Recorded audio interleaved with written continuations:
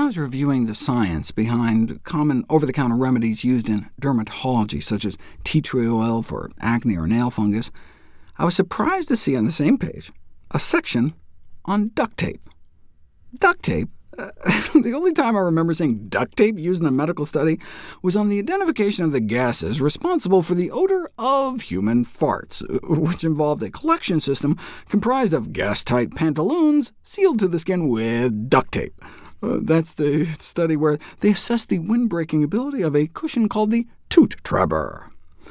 But what the dermatology journal was talking about is warts. Duct tape brings out our inventive, slightly kooky side. Given this versatility, it wasn't so surprising a few years ago when a group of doctors reported that duct tape could get rid of warts.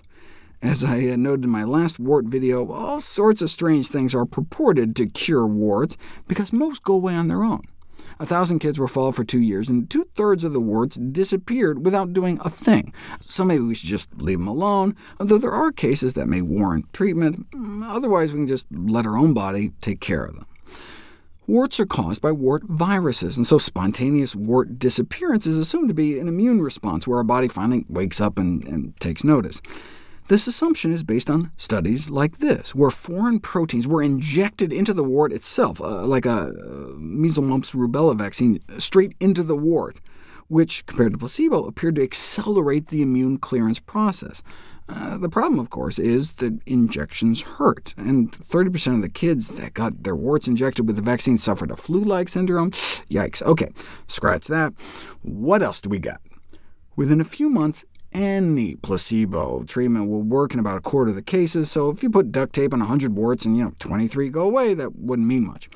The traditional medical therapies, acid treatments and freezing treatments, bumps the cure rate up to around 50%. So, if you were really serious about testing the efficacy of duct tape, you would pit it head-to-head against one of those, and that's exactly what happened. The efficacy of duct tape versus cryotherapy in the treatment of the common wart. Cryotherapy is one of the treatment of choices for many pediatricians. Objective: to determine if application of duct tape is as effective as cryotherapy in the treatment of common warts. Patients were randomized to receive either liquid nitrogen applied to each wart or duct tape occlusion. When I heard about treating warts with duct tape, I had this image where they were trying to rip them off or something. No. They're just applying a little circle of duct tape every week or so. Here are the details.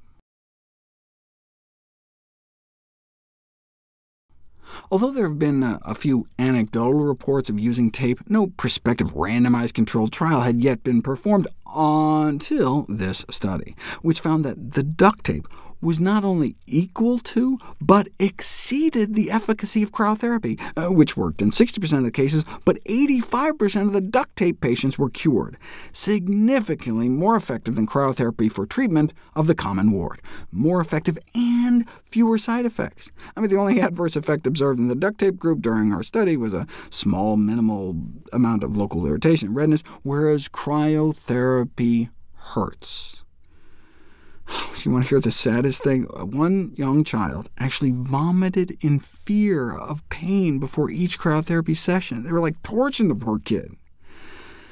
Cryotherapy can cause pain and bloody blisters that can get infected and mess up your nail bed. So, duct tape. More effective, fewer side effects, and more convenient. Compare applying a little duct tape at home to making multiple clinic visits, dragging the poor kid back every 2 weeks. It's like a win-win-win. Duct tape can now be offered as a non-threatening, painless, and inexpensive technique for the treatment of warts in children. How much does a little piece of duct tape cost? It's like a win-win-win-win. But the money you save is the money the doctor loses. There's no way the medical profession is going to just let this go unchallenged.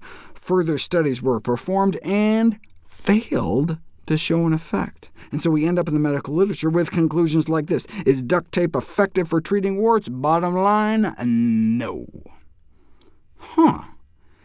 Is duct tape really not effective after all? Or was there some kind of critical design flaw in the follow-up studies? We'll find out next.